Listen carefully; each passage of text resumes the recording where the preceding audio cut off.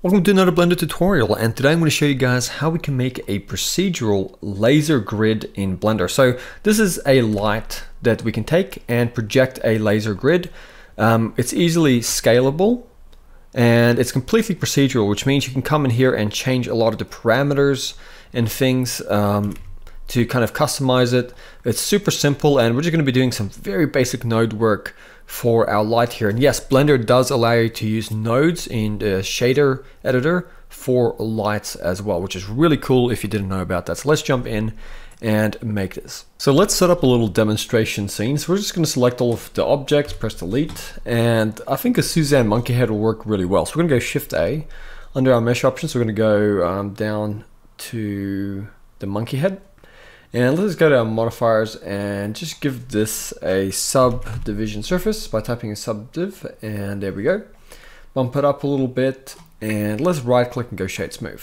So now we have a good surface here to try and work with. And let's also go to our render engine here. Let's change it to cycles, and just come here to our max samples under the render and change it to something like 55 for now. And what we can do now, we can go Shift A and go down to our light options, and we're going to add in an area light. Let's go G and move it over to the side, and then R to rotate. And let's go over to our light data properties, and let's just make the size 2 meters. So now we've got a perfect little demonstration here of how to do this. So let's go over to our shading workspace. And just as we can grab an object like a mesh object and add a material, we can also grab a light in Blender.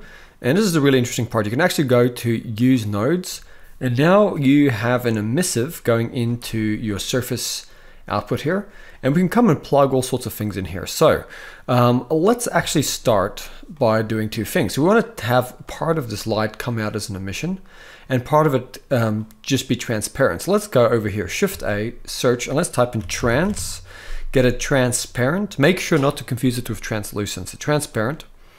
And then we want to mix between these two. So we're going to go Shift A, search, and type in mix. And let's get a mix shader.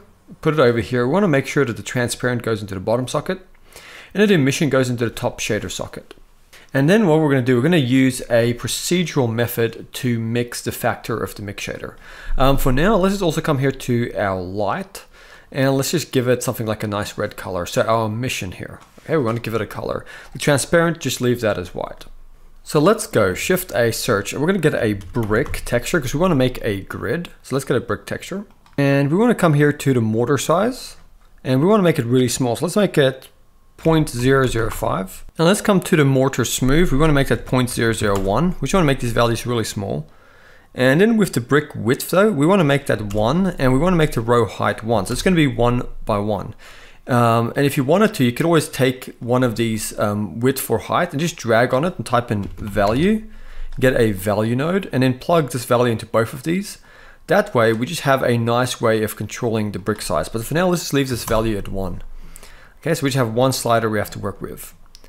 And then what we're going to do is we're going to come here to the color 1 and make that white all the way up to a value of 1, and let's grab this top one, drag this all the way up so we have a value of 1 here as well, so it's nice and bright.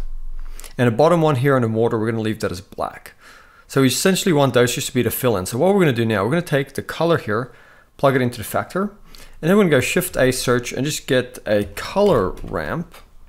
So let's go get a color ramp, place it on here. And let's just tighten this value up all the way to the end here to make it nice and tight. And you're going to see it in a second.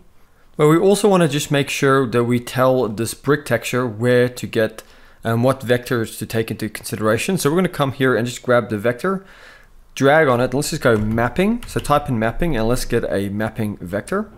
So it's going into here. And then we're going to take the top vector here. We're going to drag on it and just let go. And let's just type in para, and get a parametric, which comes from the geometry here.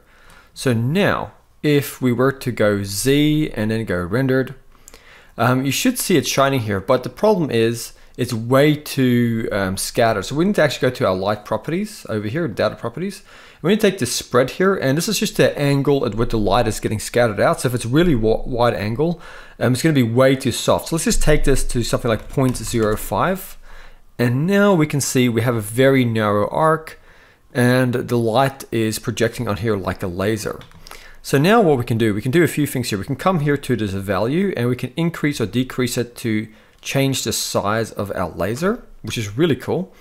And we can come here to the emission and we can take this strength and make it, much higher. So maybe take it up to 5. You can also come here to your mortar size, make that value even smaller. And you can obviously mess around with the color of the laser. But I think kind of like a classic red color looks really good.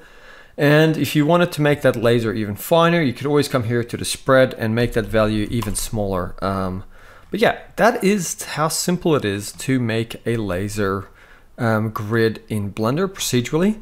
And you can absolutely grab this and rotate it around the monkey head or any object you want. You can scale the light like so. And there's going to be something perhaps you guys could use this for. It would be really handy. But yeah, that's pretty much it. Yeah, I'll see you guys next time for another Blender tutorial, and thank you for watching.